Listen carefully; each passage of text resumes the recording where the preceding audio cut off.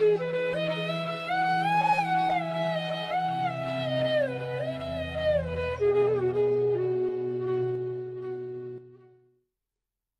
everybody, and welcome to part 7 of Atisha's Advice from the Heart. So in the last session we finished off with verse 30. So verse 31 says, "Beware, offending others is worse than dying. Therefore be honest and straightforward." So of course we all know that sometimes we mistakenly offend people, or people are a bit oversensitive. So we're not talking about that here. We're talking about deliberately going out of our way to offend people. It says here that it's worse than dying.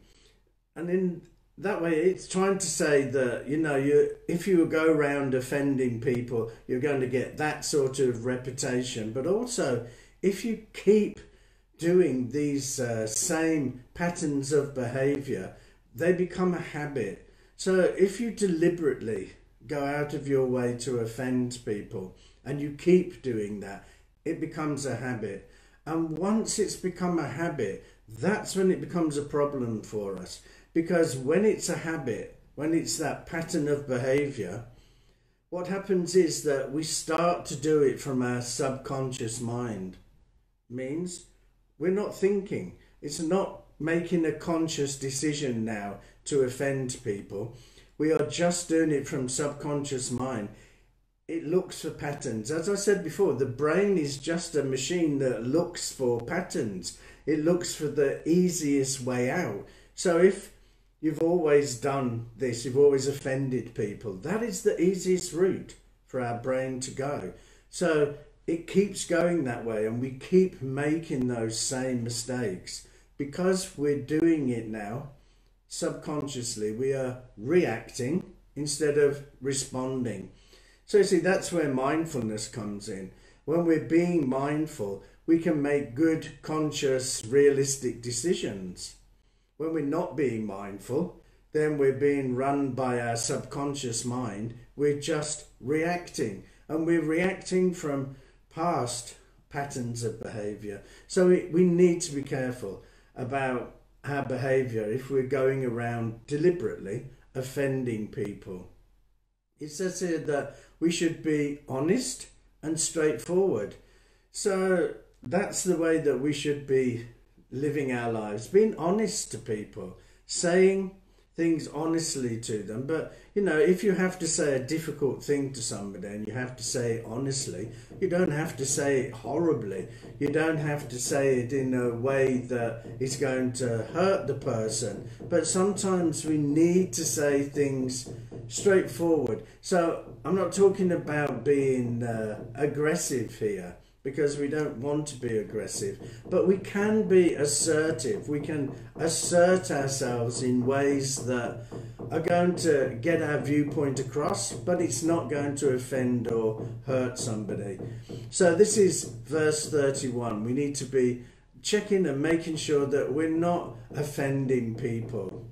So verse 32 says, "Since all the happiness and suffering of this life arises from previous actions, don't blame others." This is a great one that Atisha put in here, really, because you don't see this very much through the other Buddhist texts, but it is so important. Remember that our happiness and our suffering arises from our actions. So I'm not saying that you do good things and good things happen, you do bad things happen, because that's far too simplistic and the world doesn't work that way. But if we are going to do actions, constantly do actions that are going to cause suffering to other people and ourselves, then of course again we're going back to that pattern of behavior. And if we're doing things that are making people happy and making us happy, then great. That's a good pattern of behavior to have. But what we shouldn't do is blame other people when things go wrong, because we need to be taking responsibility for our lives. You know, we are so good at this blame game. Nobody taught us. We never was taught by our parents to blame other people. We were never taught at school how to blame people. We just learned. And it's so easy for us to do because it has become a pattern of behavior. Instead of looking at ourselves and seeing, why did I react in that way, or why did I act in that way? Instead of doing that, it's so easy for us to say, oh yeah, it was their fault. Like when we get angry, we always say, you made me angry. Where's the responsibility? Where's the growth? Where's the point where we can learn from that? There's nowhere. We cannot learn, we cannot change, we cannot grow if we're blaming other people. We need to take responsibility. So even if something that person did, the anger arose in you. That anger didn't arise in them. It arose in you. That anger is only in one place, and that's up there in your head. It doesn't exist anywhere else. So it means that we need to be looking at why did I become angry? What was it about this situation that made me angry? So instead of playing that blame game, we need to be taking responsibility for our lives. We need to be looking at, why did I act or react or respond in that way? That's a great question to keep asking ourselves, because the more we ask ourselves that question, the more we learn about ourselves. And the more we learn about ourselves, the more we can change and grow and become that best possible person that we all have, that vision in our head, who is the best possible version of me. So to get to that, we need to be taking responsibility. So when things arise, it's because of actions, the actions that we're doing. That anger that arose, it arose in you. So don't blame other people. Take responsibility. Look at yourself. Look at, why did this happen like this? Where can I change? Where can I grow? If we do a simple practice like that, you are going to be that best possible person. If you're going to keep pointing that finger and blaming other people, you will never ever be able to grow or change. So verse 33 says, a peaceful mind comes from the teachings of your spiritual guide. Therefore, show them kindness.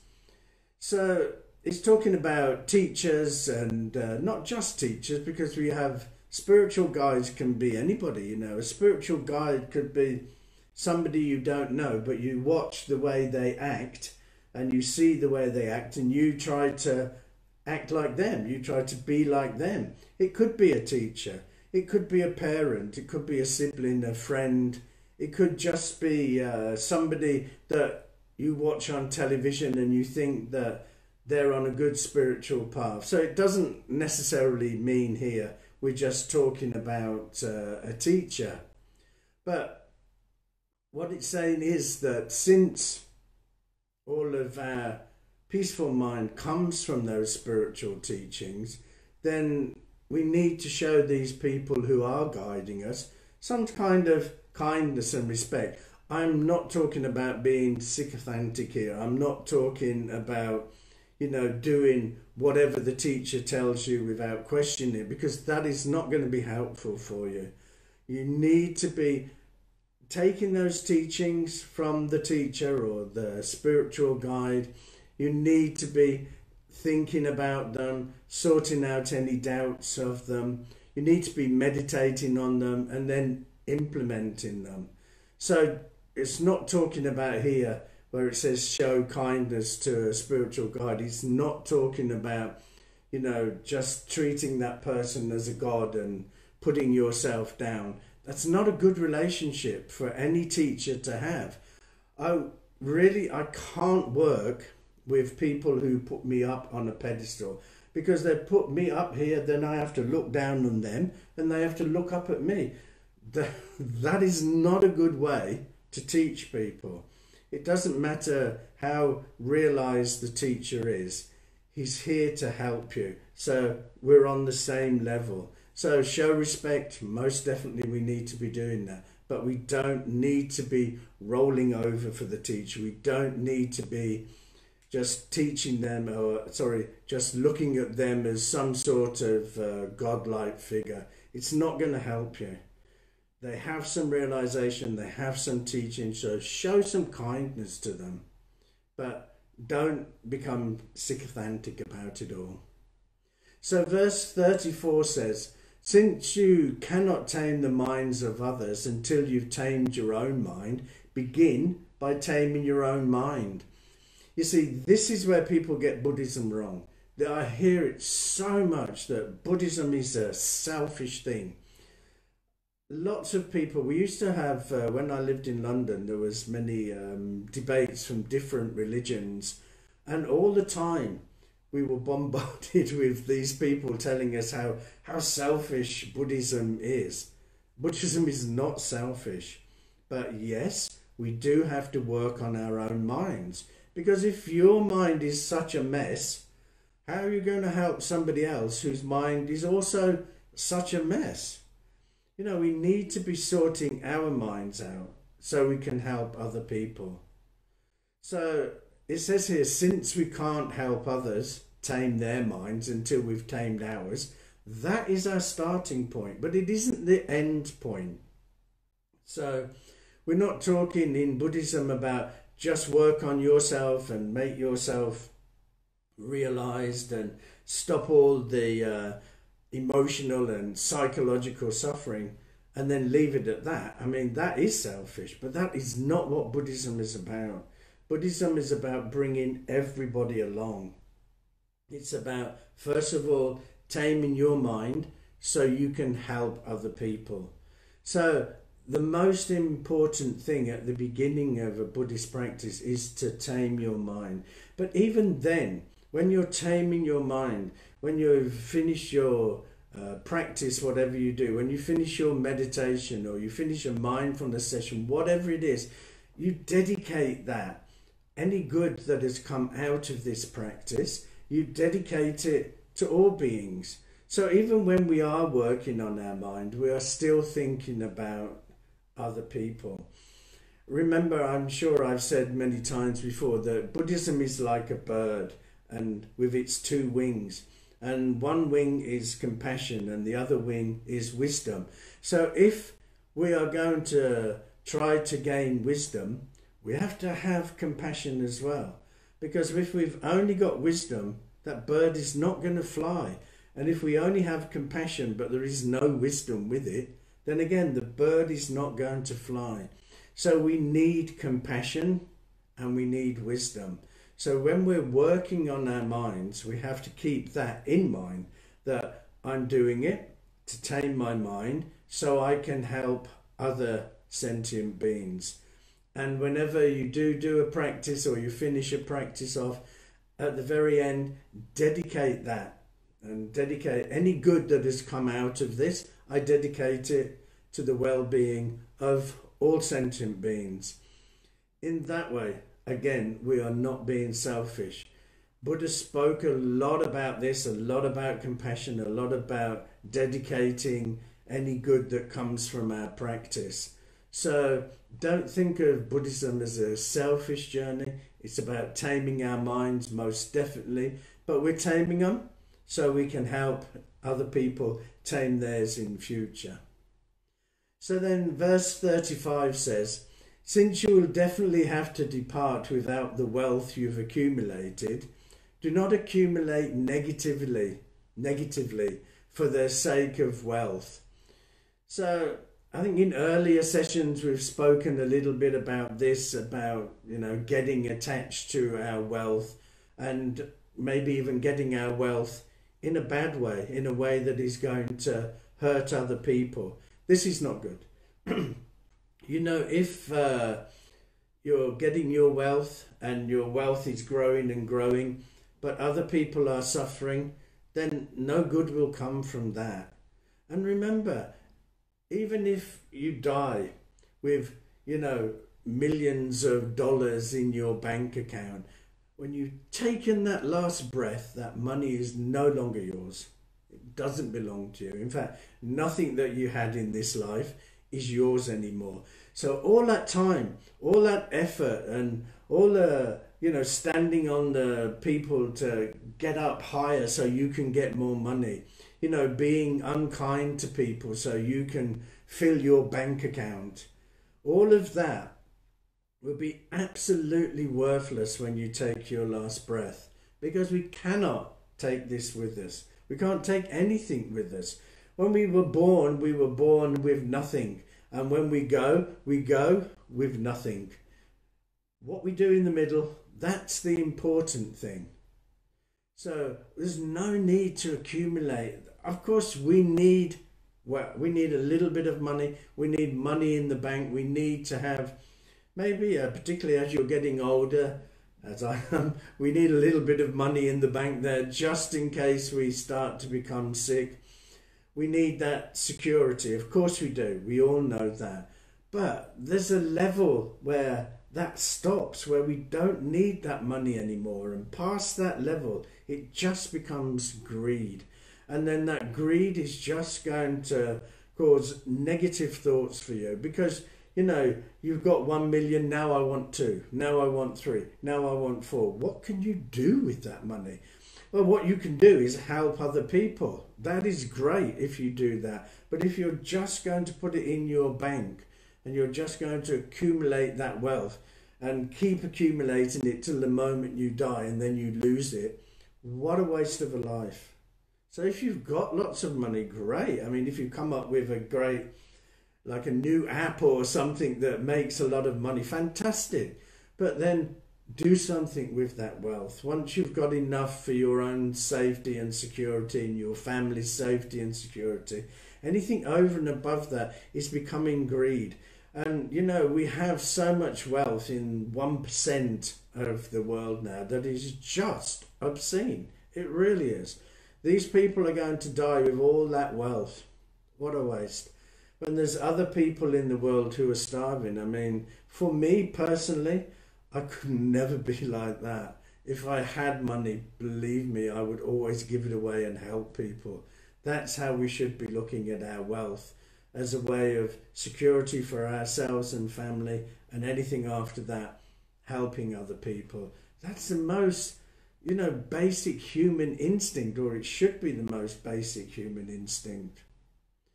So then verse 36 says, distracting enjoyments have no essence, therefore sincerely practice giving. So that goes into this one as well, because this one is talking about giving, generosity. So along with compassion, generosity is another really big thing in Buddhism. A lot of the practices start with generosity. We have something which is called the 6 parameters, or the 6 perfections, which is the path going towards an awakened mind. And the very first one, generosity, giving. So it is important for us to give, because what generosity does, it gives a killer blow to our selfishness and our greed. So, not all of us are rich, but it doesn't have to be money that you're giving. It could be time. It could be talking to somebody. It could be helping an old person with their shopping, helping somebody, repair their car. It could be anything. Generosity is not about just giving money. It can be lots of things. Over here in India, we do langar, which means, every now and again we get food and we feed the poor and needy people. Fantastic thing to do. I know that in other countries, I've been seeing recently all around the world, people have, and particularly with the pandemic, we've seen some wonderful acts of generosity during the pandemic. It's a shame that it takes something like a pandemic to bring that out in us. And I hope that when this pandemic goes, and I hope it goes quickly, but when it goes, I hope that we don't forget that. I hope we don't forget that our neighbours are there and they're part of a little community, and we have to look after everybody. Remember, you know, we are social animals. We need to be communicating. We need to be helping each other. I mean, it's just part of human instinct. It's a part of human instinct we tend to be losing these days. So giving, generosity is a huge thing. And remember, it doesn't have to be money. You can think of many, many other things where you can be helping people. You know, even a smile sometimes. You know, the world can be quite a lonely place, even though there's now over 7 billion of us. It can still be quite an isolating and lonely place. And particularly if you're having some mental health issues, it can be very difficult. So if you see somebody smile, it's wonderful. You know, I walk my dog every morning in the same park, and I've been doing this for many years now. And now there's a whole group of people, and we all say hello to each other, we all smile at each other. And, you know, it just makes me feel good. I'm not just the walking and being in fresh air, but also just the good morning smile or the namaste smile. I mean, it is just so wonderful. So that's generosity. So don't think generosity means that we have to be, you know, giving lots and lots of money or give away all of our possessions. We don't. But if you have finished with something and you no longer need it, then yeah, give it away. Help somebody else. That is generosity. So the final verse that I want to talk about today is verse 37, and it is, always keep moral discipline, for it leads to a peaceful mind in this life and happiness hereafter.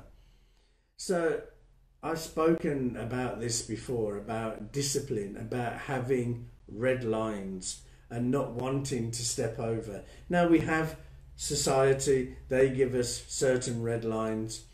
The law gives us certain red lines. But we need to be giving ourselves some moral red lines. Where do you not want to go? What area do you not want to step into?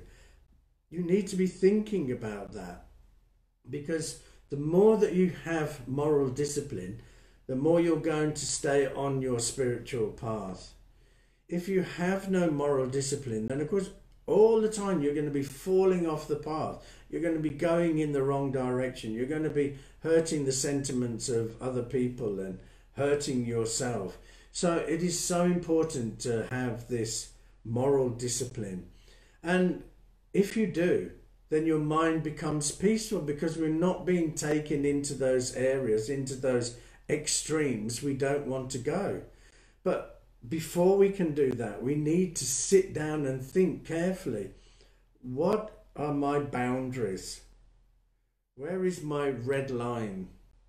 What do I not want to go in? What area do I not want to go into? You need to be thinking about that yourself. Because if you start to get yourself these boundaries, then they're sort of like buffers as you're going down the spiritual path. You bang into them and you come back and you bang into them. If we don't have these buffers, it's easy to veer off. You know, we can do something from our subconscious mind, and after we've done it, then our awareness comes in, and then we're like, oh no, I didn't want to do that. So before you get yourself into that position, you should be looking at some moral discipline. You know, in Buddhism, there's a lot spoken about meditation and mindfulness. And there is also a lot spoken about what we call sila, which is this moral discipline. You can't have meditation and mindfulness practices without having this moral discipline. Because if you're off the meditation cushion and you're harming people and you're hurting people, then when you sit on the meditation cushion, then you shut your eyes. What's the first thing that's going to come into your head? All that cheating that you've done and all that hurting that you've done. So they go hand in hand. So to get a good meditation practice, to be able to tame our minds, we have to have moral discipline. You can't have one without the other. If you have that moral discipline, you will most definitely be able to have the meditation practice and tame your mind. When you tame your mind becomes peaceful. Your mind becomes relaxed. I wouldn't say happy. I think it's above happiness. Happiness is much to do about outside things. I'm talking about inner here. So think about that. Think about, where are your boundaries? Where are your red lines? What are the buffers you want to put up so you don't go veering off your spiritual path? They're the questions you need to ask yourself. So thank you so much for joining me in this session 7. The next session, session 8, is the final session, and we'll get up to the 45th verse, which we'll do next week. So thank you so much. If you have any questions, any queries, then write them in the comments, and it doesn't matter if you don't write them in the comments today. If you think about them tomorrow, I will get round to answering for you. So I look forward to seeing you again next week. But in the meantime, have a great week ahead. Stay safe. Thank you. Namaste.